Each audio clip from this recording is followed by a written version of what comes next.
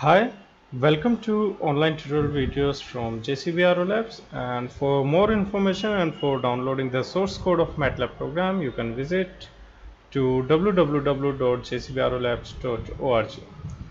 In this video we will learn about how to tune a PID controller in Matlab. As for the control engineers, tuning of an PID controller for a particular process is very tedious task. So Matlab comes up with an interesting tool for tuning such PID controllers. So open Matlab. In Matlab, let's first define a transfer function, or let's first define a system through a transfer function. And as domain, for defining a transfer function, we'll type s equals to tf. So it is creating a object s of transfer function type. And let's define now the system. So 1 divided by s square plus 10s plus 20. So it is defining a system by this transfer function, and let's say how its step response looks like, because the step response gives the feel like how a system will behave when a particular input will apply to it of magnitude 1. So let's say step of system. So this is the step response. It is very clearly visible the maximum value. If we apply a 1 to the input, maximum value is reaching to the 0.05. So if we try to use this system in an open loop for a reference tracking, then it is not going to reference or track the reference point. So obviously we need a controller or which can provide sufficiently or sufficient input to the system so that it can track the reference. That means if we apply a single input of 1 amplitude, so the system should also give the 1 at the output. So obviously we will use a PID controller, and we all know how to design a PID controller, but the problem with the PID controller is the coefficients of Kp, Ki and Kd. That means proportional coefficient, derivative and integral coefficient. Now if we look at the PID controller here,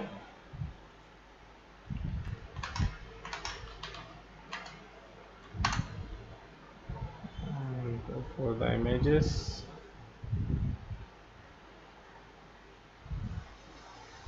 So we need to have this PID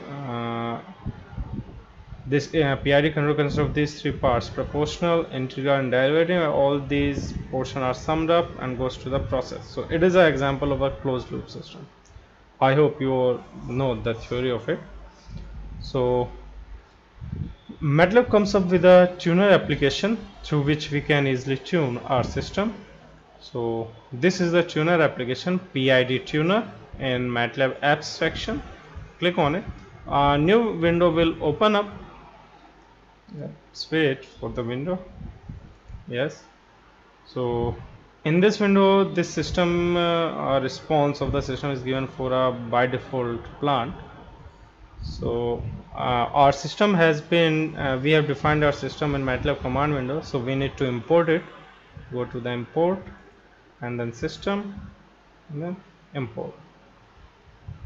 Our system import has been done, and this second type shows like which type of controller we are gonna to use, like P.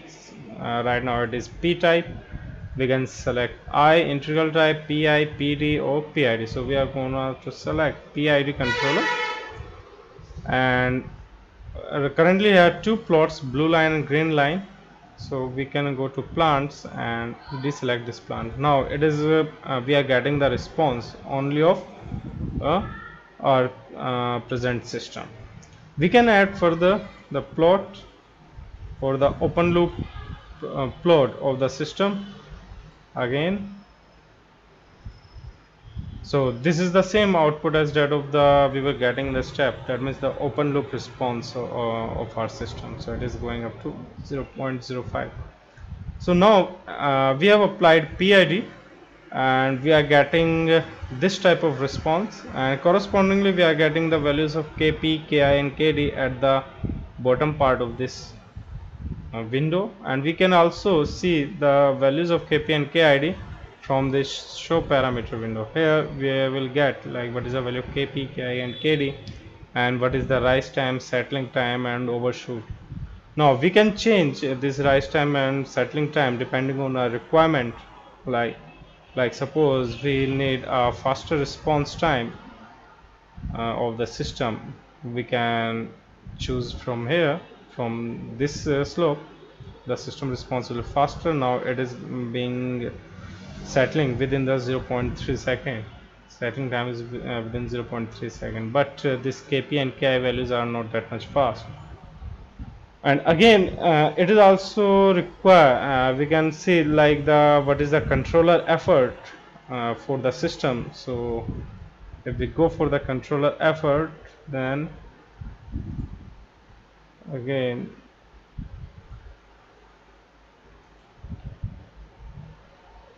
controller effort is obviously going above this graph. So let's go to properties and then limit auto scale x-axis, and let's say 100.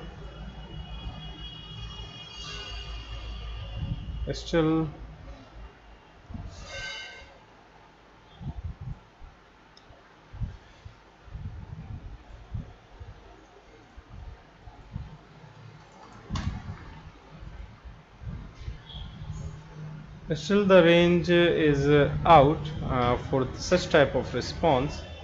Now let's say we want to make it a robust kind of thing, and we don't want to be the much faster, and we can change like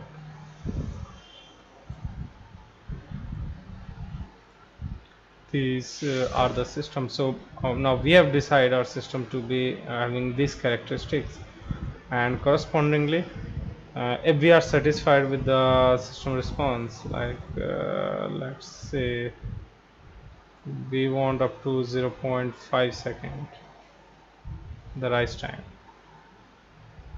and these are the values for the corresponding. And now we can say these are the values of the P, I and D, and the response will be like this.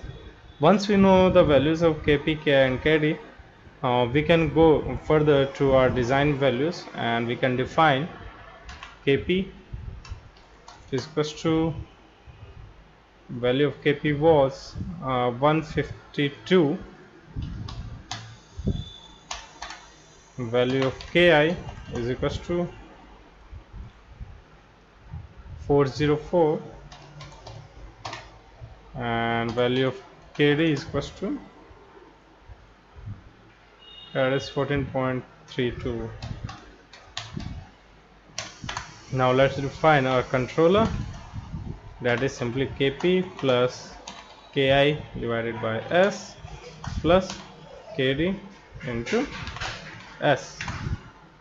Now we need our closed loop system response or transfer function by command feedback, and then our controller, because this will go into the forward part. So forward part transfer function will be process transfer function and the controller transfer function. So control transfer function is represented by CUNT controller, and system transfer function was system, and feedback gain is 1. Now we can see system transfer function, this is by putting the values KP, KI, KD. And now let's see what is the system response or the step response of the system after putting these values. Now this has been improved further. Now it is going within the 1 second, it is settling to the to our values or to the reference value. So obviously the system response have been changed. And we can also, for the reference purpose, let's say hold on and step response of open loop system. So on the same plot we'll get this was the open loop, and after putting the controller, the dynamic response of the system has been improved a lot. So Matlab comes up with this wonderful tuning application through which you can tune any PID controller, and you can find what are the values of KP, KI, KD before directly implementing it on the hardware. So I hope you have learned a lot from this video, and in upcoming video we will come up with new topic and with new discussion. So that's it for this video. Thank you, and don't forget to subscribe my channel for latest video on these engineering applications. And thanks a lot for your time.